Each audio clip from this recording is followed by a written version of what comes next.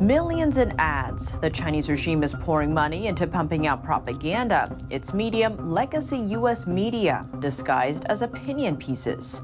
China Daily's ad inserts trace back to the Chinese Communist Party.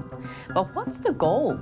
Reports point to the millions spent ahead of U.S. elections, aiming to sway public opinion. Those ads highlighting instances of China's success in other countries and pushing policies that favor Beijing.